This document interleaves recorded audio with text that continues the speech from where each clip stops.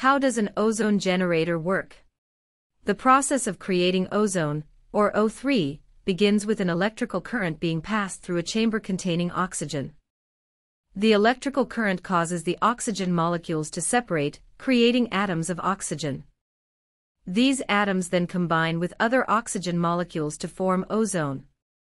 Ozone is a highly reactive molecule that can quickly neutralize pollutants and pathogens in the air.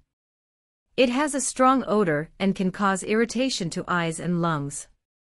Ozone generators can be used in a variety of settings, such as homes, offices, and industrial settings. In homes, they are often used to remove odors and improve air quality. In industrial settings, they are used to purify water and air, and to disinfect surfaces.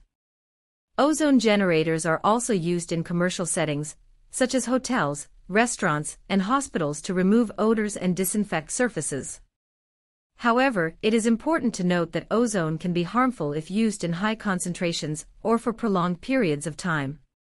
It is recommended to use ozone generators under the guidance of a professional and in well-ventilated areas.